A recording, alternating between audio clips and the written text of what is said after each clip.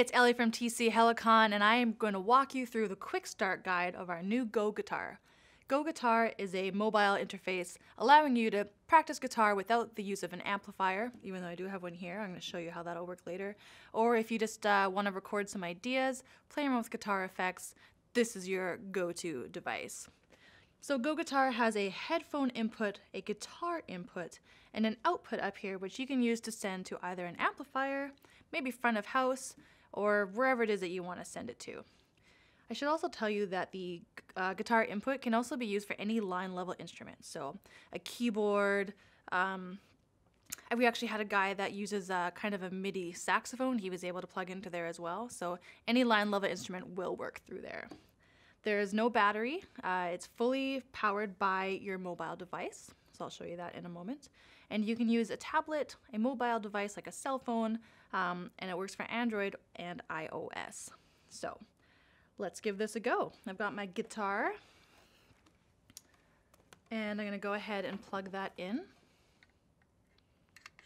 Here we go. And my headphones. Put that in the bottom here.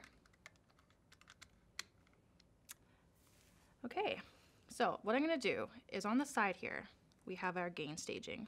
So I'm going to put that all the way down to 0 just to start. I also have an effects switch here. It says effects or through. So when I'm sending my audio signal out through this output here, say I'm sending it to a sound guy at front of house. If I want to send him a clean sound without any of the effects that I'm using through a mobile app, I'm going to put it to through. If I want him to have the effects that I'm using with the app, I put it onto FX, and that'll send him an affected signal. Okay, so I'm all plugged in here, and now I'm going to plug into my mobile device. So I am using an iPad, so I'm going to use this dongle, which changes the 1/8 inch to lightning. Voila, we're all plugged in. Put my headphones on. So the first thing I'm going to do with GarageBand is just make sure that I have my monitoring turned on. So I hit the little icon that looks like a guitar jack, and then I hit monitor. And now I'm going to be able to hear myself, as this is a two-way monitoring device. So now that I have that, this is going to kind of light up green when it has a signal. So to give it a signal, I'm going to turn my gain up.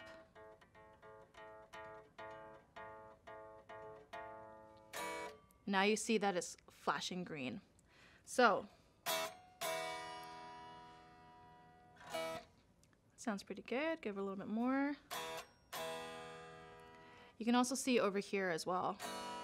So what you don't want is for it to light red. So I'm going to turn it up all the way.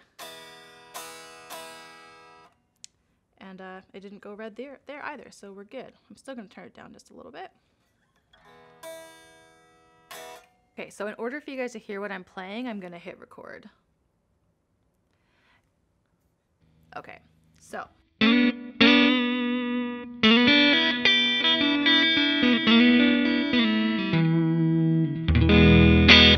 So you can hear I've got a GarageBand amp modeling app open, and just kind of playing around with the sounds. I've got a kind of a nice clean blues combo amp.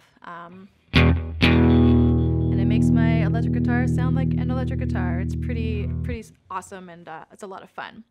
So say you do have an amp that you want to use.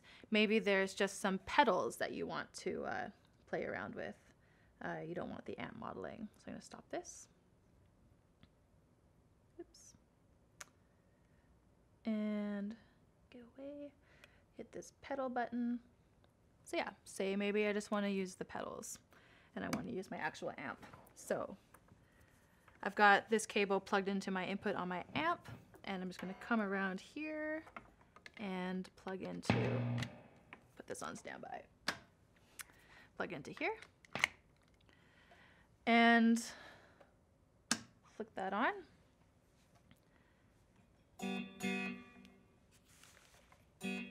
There we go.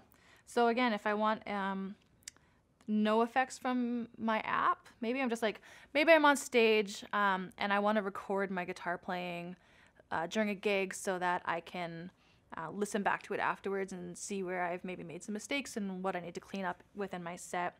So maybe I just want like a clean send. So I've got that THRU button on the side here, and I've just switched it over to THRU, so I have a nice clean sound. And I'm